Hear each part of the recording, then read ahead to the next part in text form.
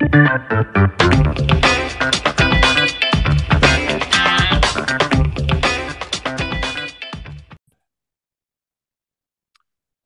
right. Welcome back to another episode of the Real Estate Investing Club. Today we have Joe Moffett with us from Idaho up here in the Pacific Northwest. Gotta love our Pacific Northwesterners.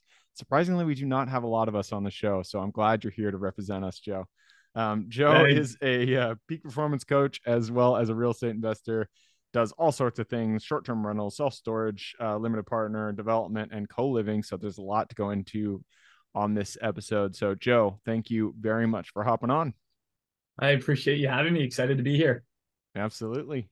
I told you before we got on here, we like to start with stories. So, why don't you take us to the beginning of your story? How'd you get started in real estate? Yeah. I guess a little backstory real quick. I once I graduated high school, I didn't know what I wanted to be. So I joined the United States Marine Corps, did 5 years in the Corps, traveled all around the world, did a tour over in Iraq, and then got involved in network marketing as soon as I got out. And that's where I started learning about personal development and just fell in love with it. Learned that the more I help other people succeed, the more that I would succeed. And so after a while, I became a professional coach. I started with Tony Robbins and had a lot of fun there. And then I went on my own. My wife and I, we started our own company called Master Life by Design. And probably about 3 or 4 years ago, we started just naturally coaching people who were in the real estate space. And, they wanted passive income. They wanted to create financial freedom. And so we helped them. And we started watching all of our clients create financial freedom through real estate. And we're like, we have passive income through our business and other means, but we're like, we should start investing ourselves. And so it was probably about 3.5 years ago, we started investing and getting into the real estate game and really just playing the part instead of just coaching people around it. So it's probably about 3 years ago. Yeah. Right on, man. Yeah, I mean, there's only so much you can watch these these big checks across the table and then be like, these guys aren't any smarter than I am. I'm sure I can do this too. So, that's Exactly. awesome. So you got started in as a peak performance coach. Don't often have you guys on here, so it'll be interesting to hear what you say. And then you got into real estate. When it came to the real estate side, what was the first few acquisitions that you did? How did you actually get started in real estate? Yeah, so my the first thing was we helped invest in a flipping company, a house flipping company. We did not know anything about flipping. Like, don't get me wrong, we knew in theory in our head, right? Like, it's great to consume knowledge, but the practicality is a lot different, right? And to actually go in and do a flip. And so we just thought, hey, we know someone that has done it and done it many, many times. So why don't we help them invest and get the ball rolling there, and we can learn as we go. And so we first started that, and we're pretty much hands off. We don't have to do anything, right? But then we're like, okay, now we got to get our feet wet. And that's where we went and got our first short-term rental. It's about 2 hours from us here in the Boise, Idaho area. We got one in the mountains, which is it's great because we get to take our boys. We have a 5-year-old and a 3-year-old that we get to take up there when it's not getting rented out in this winter when there's like 2 feet, 3 feet of snow. They get to have that experience. And we get to teach our kids like this is an asset for our family, and they get to actually experience that. And so it's cool. My 5-year-old already knows what an asset and a liability is. So pretty cool. So that's it. That was like our very first is our short-term rental up there. Very cool. Yeah.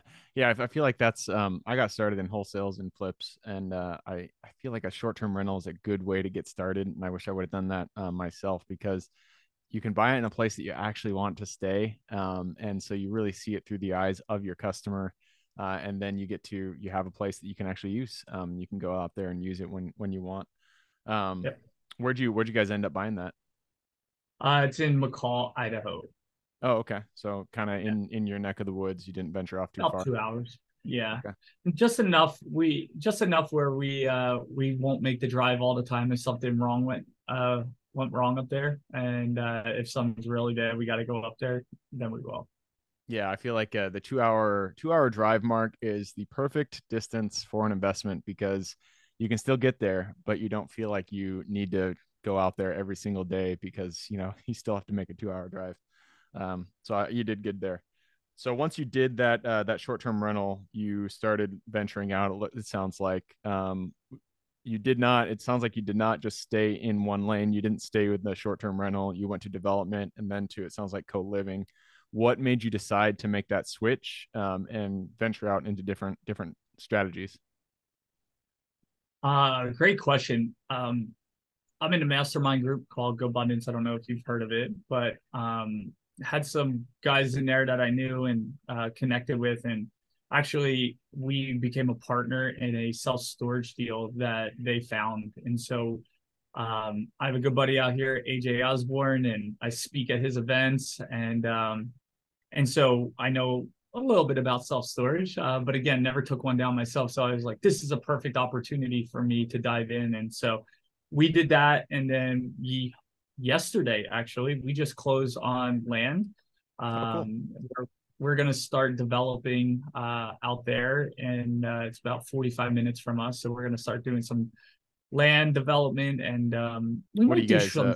what are you guys developing? Is it residential, or are you is Yeah, it self storage yeah, as well? Oh, it's residential. yeah. Okay. Residential. We're building we think right now at this point we're gonna build a barn dominium to short term rental, and then maybe even You're building a barn dominium, so you're not converting a barn into a barn dominium, but you're building one. yeah, from scratch. Interesting. Okay. I just learned about barn dominiums probably about like 3 months ago, Yeah. and a couple of my friends are actually building some, and I started looking on Instagram, and I was like, wow, these are pretty cool. Yeah. So, and it would be cool for our kids to have that experience. It's more out in the country, so a different pace of life because we're in the hustle and grind all day, Monday through Friday. So if we have an opening, we'll be able to jump up there. But we're also thinking about, since it's over 2 acres, we can put a couple maybe tiny homes on there and short-term rental those out, or could be an office where we're up there. Still mapping it out, but that's the game plan now because there's not much in that area, and a lot of people are starting to venture out there. So we want to be ahead of the curve, or at least that's what we try to do. So Yeah. we I went there. love those concepts with the massive high ceilings and the wide open spaces. I've seen old firehouses turned into single family, and I've seen barns turned into single family, and I feel like those, they end up being really crisp and clean looking houses that be a great short-term rental, long-term as well. But it's a great concept. I like that you guys are going with that. Pretty cool. Awesome. So you're developing it, you this is your first time going through it. How has it been for you? I know development, a lot of people, it just kind of, they gain some gray hairs and even lose some hair. How's the experience been so far? So we had our eye on two lots in this area, and we actually invited friends up the day after we went and looked at it. We went up there twice, me and my wife, and we are like, oh man, we like both lots. We could see a lot of great things in both of them, and we were like, we invited two other families to come up and see if they wanted to kind of play in the game too.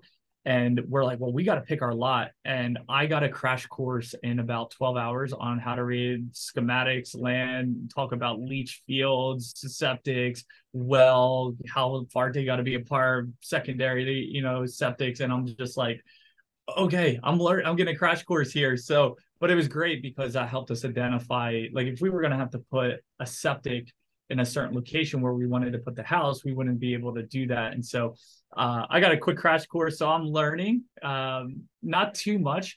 My thing is, this is the way I look at it, and I do a lot of mindset coaching for people, as I said, is you're never going to truly understand and learn until you actually do it. It's like trying to experience what it's like to raise children with it. You just got to go do it, right? And that's how I feel a lot of times. People get so caught up in learning and reading and trying to, what if this happens and what if this happens? I'm all about mitigating risk, but I'm also like, hey, you got to put your one foot in front of the other and take a step. And so we're getting a crash course, but it's fun. It's exciting. Yeah. The Yeah. bill comes in. There's a lot of creativity when it comes to development, and so I'm sure you guys are really enjoying it, and I 100% agree. If you want to do something, get some education, learn a little bit, but then just go out there and do it, because there is no teacher like experience. And sometimes you will get hit in the face, but it's the name of the game. You got to take those on the chin and keep walking forward. Absolutely. All right, so let's talk about this. The last I do want to ask a little bit about your peak performance company that you got, but before we go into that, let's talk about the last strategy that you guys are doing, co-living. This is kind of a new concept. I mean, obviously, it's not a new concept. They've been doing this forever, but in terms of its own unique strategy, it's not something that really has. I feel like it's been gaining traction recently. So take us through the strategy. What made you decide that it was a good idea, and then how'd you go about executing your first deal? Yeah. So I told you guys I was part of Go Abundance, a mastermind there. And on my YouTube channel, Master Life by Design, what I do is I interview 7-figure entrepreneurs that create passive income. And so I interviewed one of the guys in my mastermind. His name is Sam Weger, and he teaches co-living. I never heard of it until I interviewed him. And after I interviewed him, I was like, this is a really unique strategy, especially in this market. If your primary focus is cash flow and you're not afraid of doing some work, with rates as high as they are, it can work. And so I shared it with my wife. I was like, babe, you got to watch this interview. And she watched it and she got fired up because she saw how, you can look on the MLS, and if you might have an off-market deal brought to you, if you're going to stick a renter in there, you might cash flow $100, $200 a door. In some cases, Brandon Turner talks about that a lot. But we were like, man, we can cash flow $2,000, $2,500 a month. We just got to buy the deal right. And so we started jumping in. We actually made a commitment with my buddy Sam. We do the peak performance coaching in his company, and we get to partake in their co-living strategies and learning and partner with people and stuff like that and get educated. So we've identified some markets. We're looking actually to do some off-market cold calls for off-market deals, because the things on the MLS are just a little tight right now until things start to shift. But yeah, it's exciting. We had one that we thought, but it just last minute things didn't pan out. So we're back to getting after off-market deals. Yeah, I mean that's the name of the game in this market. I feel like sellers still want that 3% interest price point, but interest rates are a lot higher. So it's really difficult to get the two expectations to align. But you got to keep going at it. So co-living, I mean, it really depends. The strategy only works out when you really have the perfect location. What is your guys' strategy for finding that type of location? Are you just looking around maybe hospitals, universities? What are you looking for there? Great question. We're trying to remain within 30 to 40 minutes of like a major city, out a little bit, because we're targeting young professionals that would love, because in co-living, what we're doing is actually we're adding more bedrooms to the house and maybe even an extra bath or two, depending on the house. So you could have anywhere from 8 to 12 rooms, depending on the size of the home.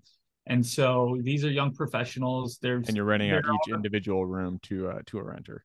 Yes, we're renting out each one to a renter. I got exposed to something like this around colleges about a decade ago. I never took advantage. Now I'm kicking myself in the butt at a real estate conference I went to, but I was like, that's a brilliant move. But what we're doing with co-living is so much more detailed, the way that they run it. Pad splits out there. A lot of people are listening. You probably heard of pad split, but they're taking 30-35% versus where we're able to do 5 to maybe 10% max for property management on those. So I'll take that all day long. Nice, man. Well, I hope you guys find a good one soon. And because once you get a good strategy and you're excited about it, it's always disappointing when the deal doesn't just plop into your lap. But that is real estate. All right, so I'm going to move us on to the last. Well, before we go to the quick question round, I do want to ask about your peak performance coaching company. That is something that you and your wife, you said you guys started your company.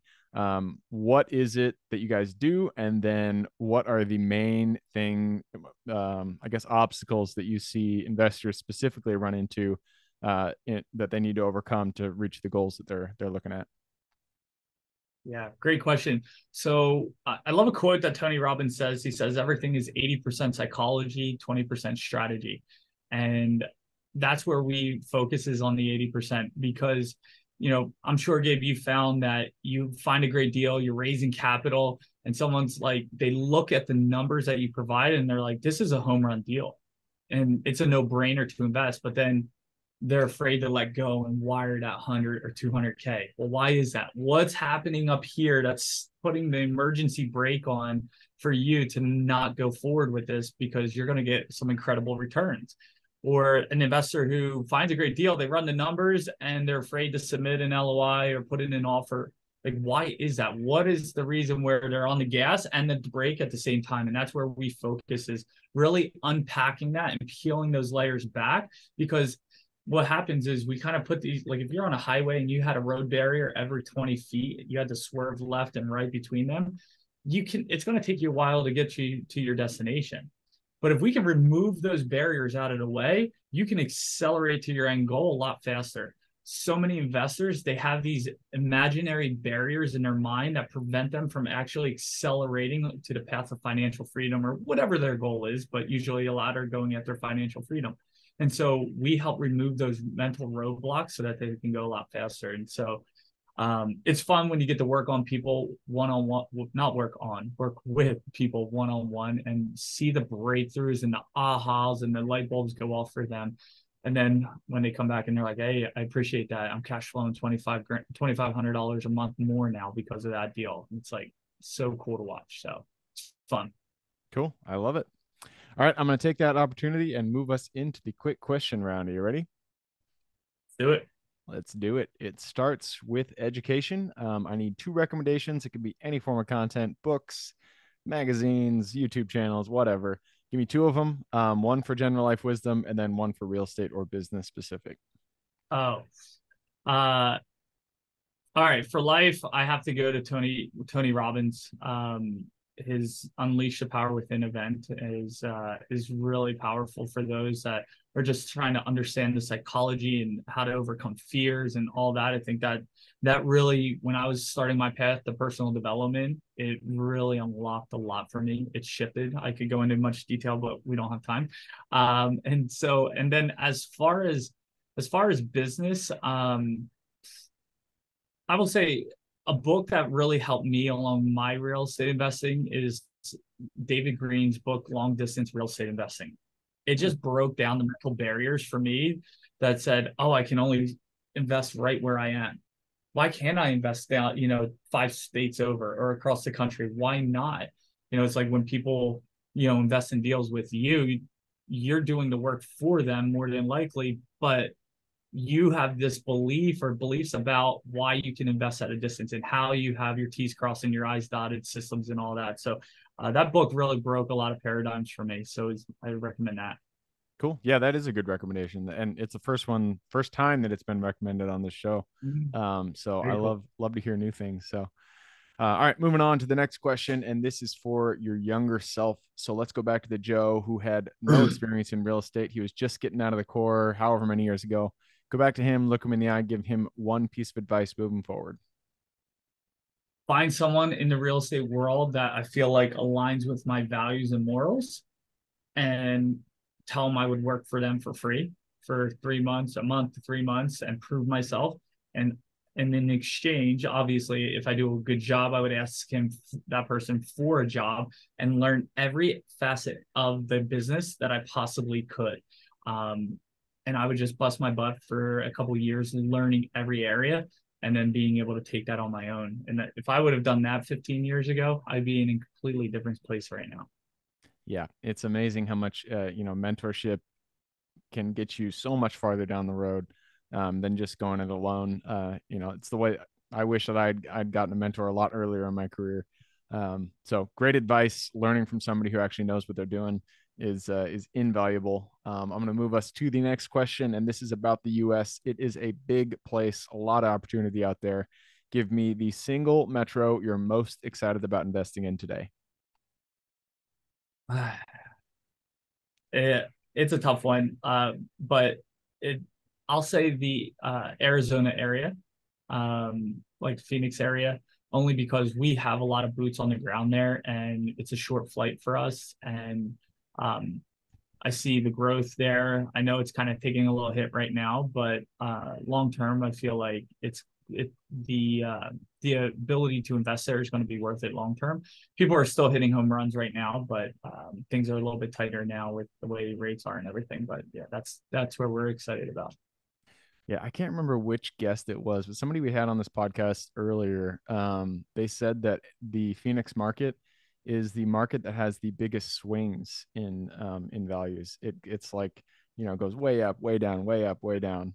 I thought that was kind of interesting. I don't know why that is, but that is what it is, which can be good because it means there's more opportunities to buy low and sell high. So And everything's patterns. And if you can see the patterns and the swings, everything's cyclical. You can do that.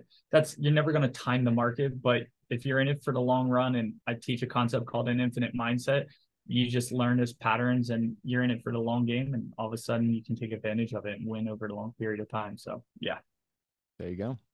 All right, next question is about finding deals. It all starts with getting in contact with the seller. So what is your favorite way to generate leads and find good deals?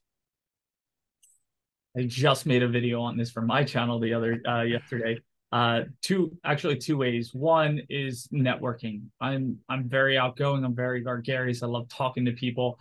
So the ability to network and reach out, find out how I can help other people and let them know what I'm looking for, especially agents or even mailmen, right? They're driving around looking at houses. But if we're at a distance here, cold calling is the biggest thing right now, right? Finding lists that meet our criteria. And then we actually have a friend of ours who has a system where he could take a 5,000 person list and based on like 12 different metrics, he can siphon that down to maybe, I don't know, it varies, but 450 names where they know, they're going to pick up within one or two calls. And so you hit those 450 a lot faster. So those are the two ways for us. Well, yeah, cold calling is it's the tried and true, always works. Definitely, if you're doing it yourself, it takes a lot more time, but it's a solid strategy to go after. All right, next question is about lessons learned. Not every deal goes the way that we expect it. Sometimes things come out of the right field and hit you in the face. So what is the biggest lesson learned through a deal kind of gone sideways? Make sure you have multiple exit strategies and not just the one you think you're going to have, because like you said, things go sideways. And so we caught ourselves in a situation where we had one exit strategy and I could have thought that through more, but for whatever reason I didn't. So yeah, no, that again, I feel like that's the first time somebody's answered it that way. And I feel like that is a very good response because, let's give it an example. Say you underwrite a property as a short-term rental, and then for some reason it doesn't pan out as a short-term rental. If you had the second exit strategy as long-term, renting it out as a long-term, you can, and it's still, cash flowed, then you can just pivot, rent it out long-term and still make a little bit of money there. But you have to have that foresight going into it, thinking, I'm going to hit a slam dunk as a short term, but if that doesn't go the way that I want it, we still have the option of renting it out as a long term. So love that. Have different exit strategies. Make sure that there's multiple ways that you can make the deal win if one doesn't go your way. Yep. All right. And that leads us to the very last question. This is for the listeners. I'm sure people want to reach out, get in contact with you, maybe learn a little bit more about your guys' peak performance program. So what is the best way for people to reach out? And then what can they expect when they do? Yeah, you can reach out at masterlifebydesign.com. You can shoot us an email there, or you can check us out on YouTube at Master Life by Design. So check it out there. And what they can expect is, we help people create financial freedom through passive income and mindset. And so you guys are learning through Gabe right now, which is awesome, and stay plugged in here. And we like to bring the mindset into it. And so if people are interested in working with my wife or I one-on-one, we're available. And we also have coaches on our team that work for us that could be able to help you too. So there we go. Perfect. I love it. All right. And I will put that link in the show notes, masterlifebydesign.com. All you got to do is just click a little more in the description. It'll pull down the full description. In there, you can find Joe's link. All right, Joe, that wraps it up. Thank you very much for hopping on the show. Thanks for having me. Appreciate it. Absolutely. For everybody who's here with us today, thank you guys for showing up. You are the reason we do this. So if you guys have any questions whatsoever, reach out to me, Gabe, at the realestateInvestingClub.com. And if you guys want to support the show, as always, just give us a like, subscribe, share, all that jazz. Other than that, I hope you guys have a great week. Keep rocking real estate, and I look forward to seeing you on the next episode.